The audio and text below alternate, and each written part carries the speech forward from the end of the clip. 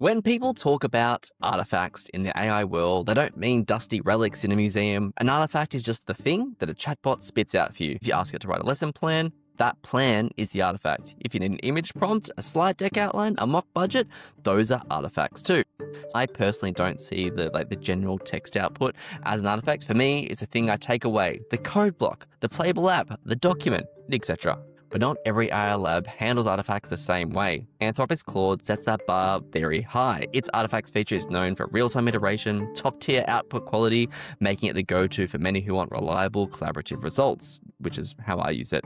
OpenAI treats artifacts like a bit of a structured output a little bit more, so focusing on flexibility for developers, so building those kind of custom workflows takes a bit of tinkering to get there. Google's Gemini produces artifacts across a lot of formats. It especially accelerates when it's plugged into its larger productivity system, and even more so when they're playing in that kind of AI studio space.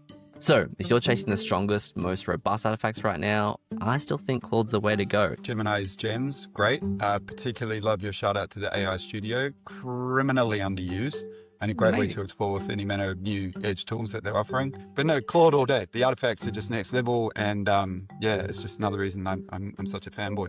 Think of artifacts as the doggy bag of your conversation with AI, the tangible outputs you can share to, build on. They're not magical, they're not mysterious, they're just the evidence of what your chatbot and you have created together.